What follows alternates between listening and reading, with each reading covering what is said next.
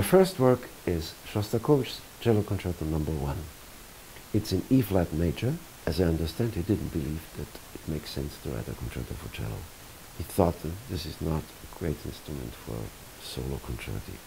He found out how wrong he was when he heard a young cello player play a new composition by Prokofiev, which was premiered with huge success by a new name, Mstislav Rostropovich. Now this is a household name, then it was like an explosion, and he was so taken by that, Shostakovich, that he wrote a piece for him. And everybody has heard it in his life, will never forget. Dun, dun, dun, dun, bum, bum, bum, bum. You can't delete it from your memory anymore. The concerto is a contemporary concept of orchestra, which is a little bit different from normal concerti. So you have strings, some woodwinds. In the woodwinds you have the clarinet, who gets like a counter soloist. And then there are no brass players except one horn, who is a real soloist on stage. And every time when the horn comes in, this instrument is trying to steal the show. It's just a new concept of unusual double or triple concerto. Big heroic hero and his friend who lives with him and helps him in practical life. The second movement is like a scene, a lonely night of somebody talking to himself. Here is a melody which is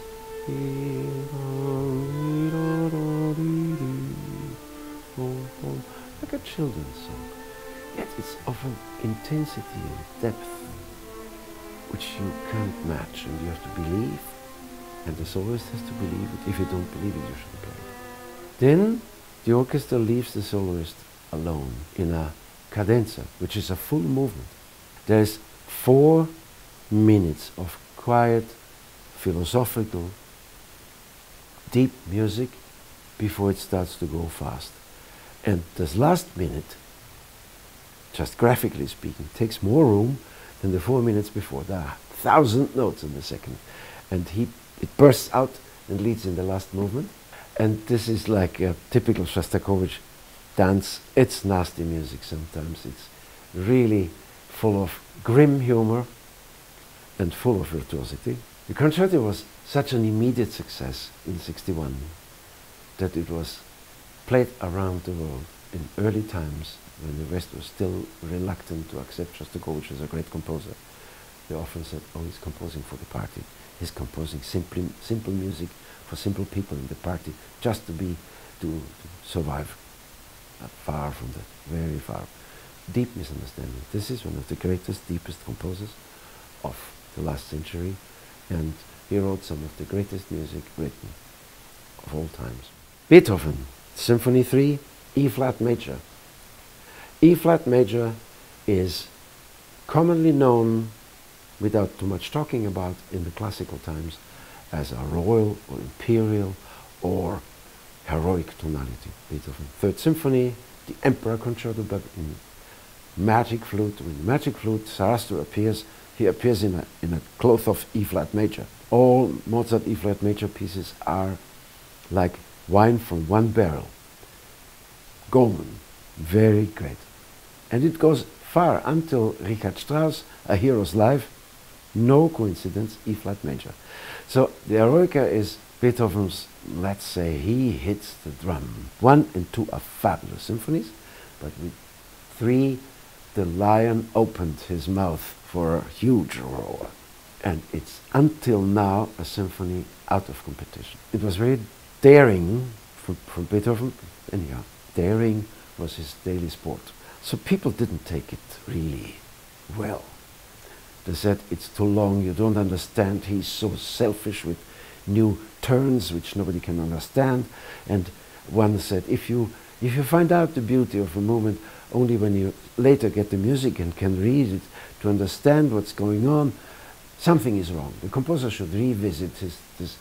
Somebody was talking about the last movement, which is variation on a theme. So Beethoven did not really conquer the world with one symphony. But 2 years later, everybody started to understand that this was one of the great pieces. And the second movement, which is the world famous Funeral March, to commemorate a grand man, tells us about the depth Beethoven had reached. He wrote this for a personality he incredibly admired. We all know that he was very much a fan of Bonaparte when he was a consul, and he thought, an elected representative of the people. We don't know what he did with the first page of the autograph because we don't have it. But there's a copy, first time copy, which was used for the print, and there was Bonaparte, and he had a knife to scratch it through the paper, scratch off the name. This is more than famous, and sometimes people smile a little bit. It says much more. It says, a world was broken down for him. It's written for big orchestra, Sinfonia Grande, for a third horn. He mentions even that the first time in his orchestra he uses a third horn. So he meant this must be beyond. Now we have to play it, due to circumstances, with very little orchestra. So our heroic endeavor is to play it right. But we are really doing our best. It's like playing football or soccer with 7 instead of 11, against of 11 enemies. We are doing our best, and I think you enjoy it.